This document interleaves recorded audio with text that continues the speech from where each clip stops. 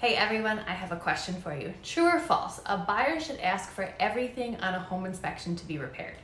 The answer is false. And yes, for those of you wondering, we are still having inspections even in this crazy market. We have been seeing a lot of as-is inspections with a right to terminate, which means that inspections are done for informational purposes only, and that the buyers won't be asking for repairs.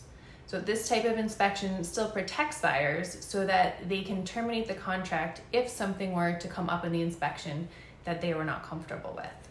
So home inspections, they really do provide a plethora of information.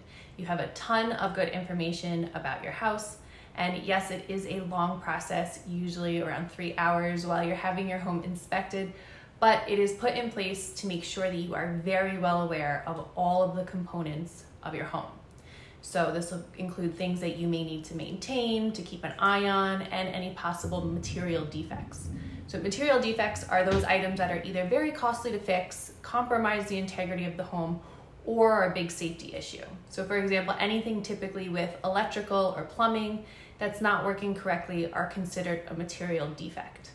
These are items that we're going to go back to have the sellers fix or repair, or get a credit to fix or repair them ourselves. Anything that's big, not little knick-knack items.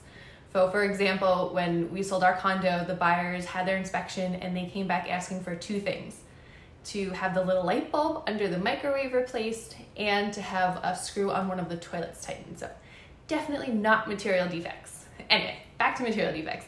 Will sellers fix every single thing from that list? No. So I always tell my clients, we'll figure out what works best for both of us, both the buyer and the seller. And whatever terms we come to, if you're not okay with the response and it's going to be too much work for you, you have an out and you're able to release yourself from the contract.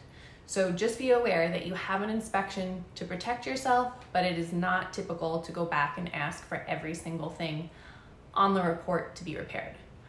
I keep my inspection report in a binder in my house. I use it as a checklist for things that I need to be cognizant of or that might need repair.